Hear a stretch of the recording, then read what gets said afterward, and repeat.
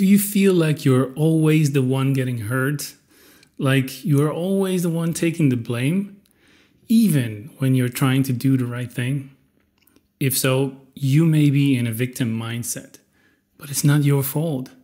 Well, kind of. Narcissists are masters at making you feel like the victim. They're experts at playing on your weaknesses and insecurities. But it's not impossible to break free from their grip. Welcome to another episode. Today I'll show you how to move from a victim mindset to a proactive mindset when dealing with a narcissist.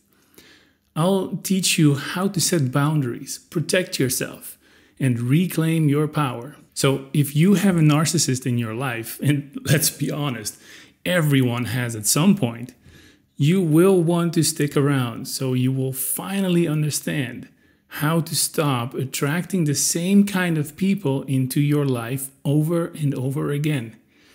Feel empowered and attract a different kind of people that have a positive influence on you and your life. It's so interesting to see the dynamics all over the world when it comes to narcissism. We live in a narcissistic world in which narcissism is often rewarded. You see it every day on social media, in sports, politics, business, everywhere. And then when people talk about narcissists, 99% of the time, the traits of narcissists are discussed and explained.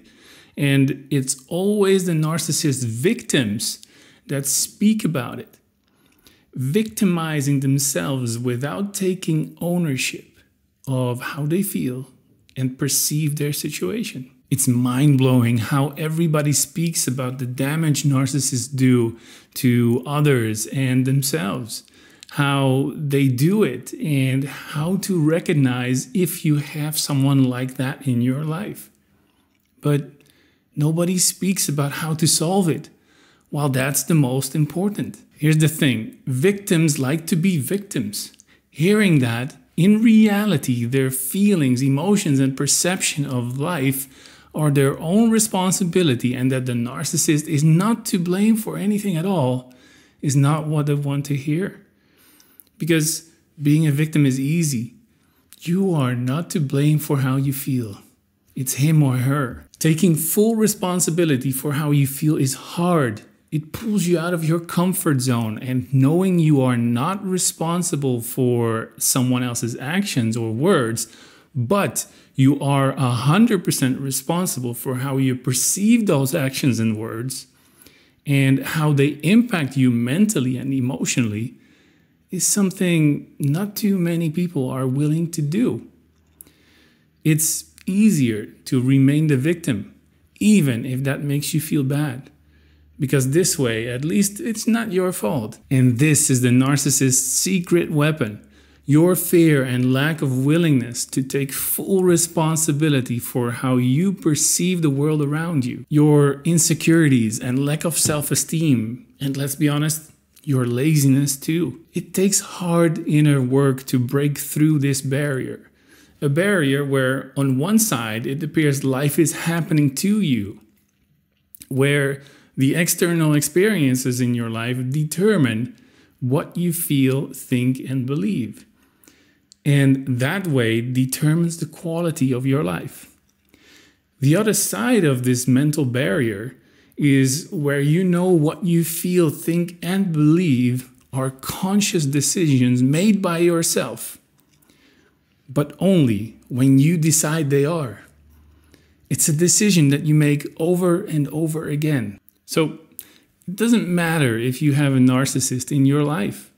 He can have all the traits, show the behavior of superiority, brag about anything, pull all attention to him, have a lack of empathy, be arrogant and manipulative, and have a unique skill to somehow always being able to turn the tables so someone else looks bad or takes the blame. None of that matters, as long as you take full ownership and responsibility of your experience. It's a conscious choice you need to make every day, every moment, every thought, until it becomes a habit.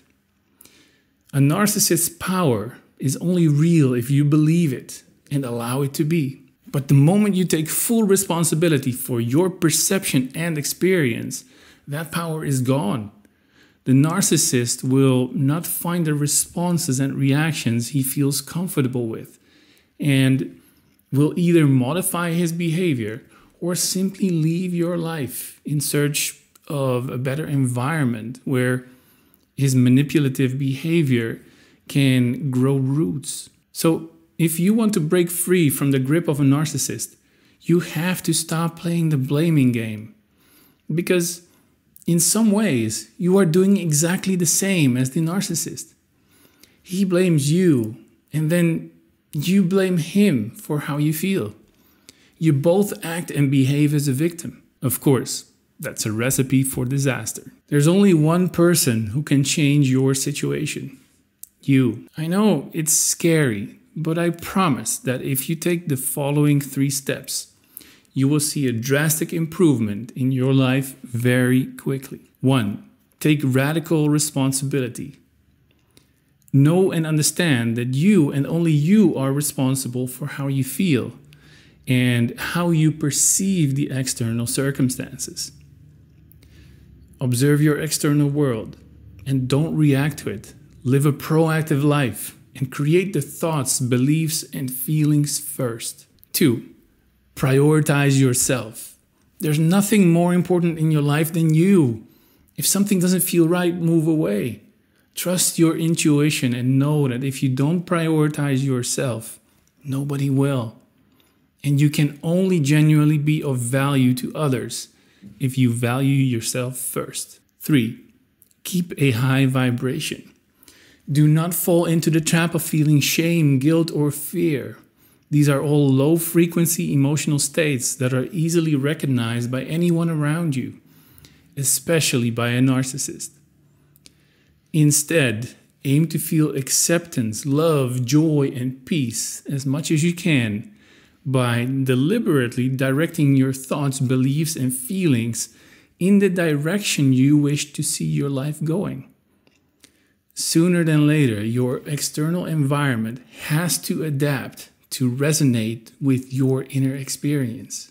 I know many of you want to know whether you should break all contact with a narcissist, but I'm not the person who can tell you what to do.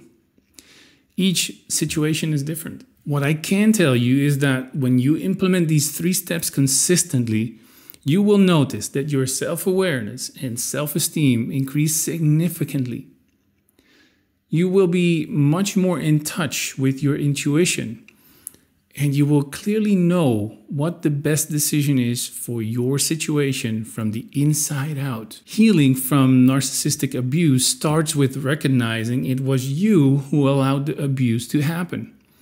And only you can release yourself from the victim mindset you forced yourself into all this time. Understand you can only be attacked if deep down you feel there is something to defend or justify. You can only be offended if you have a lack of confidence and self-esteem. And you can only be blamed if you feel guilty. Otherwise, the attack or offense will not have any power over you. It will be completely irrelevant. So from now on, every time you feel the need to defend yourself, to justify or explain yourself, or you feel guilty or ashamed, instead of looking outside at the person who made you feel that way, look within and understand that the real reason you feel like this can never be outside of yourself. Of course, that doesn't mean you cannot make any external changes. If it doesn't feel right to stay in that relationship, leave. If you feel you need a change of environment and surroundings, move. But always know that as long as the external changes are not backed up by a change of thoughts and beliefs within yourself, you will continue to run into the same type of problems again and again. I guarantee if you make these changes in your life, you will not recognize yourself a few months from now. But you have to be consistent. A change is only a real change if it becomes a habit. At first, you will feel that your automatic reactions default to your old perception of life. This means you need to be alert and observe yourself your thoughts and your beliefs all the time. Do this consistently, and it will become a habit. A habit that will make you see and understand that you cannot protect yourself from narcissistic abuse without inner development. You don't protect yourself from a narcissist. You outgrow them. You change your vibration and place yourself in a new frequency. The frequency of a new you. A you that is self-aware, full of life, confident, self-esteem, joy, and inner peace. If you'd like me to guide and support you on your journey of personal growth and liberation from narcissistic abuse, you can have a look at my website for more information on the different available options. As always, you can find the link in the description. I hope this was helpful. See you next time.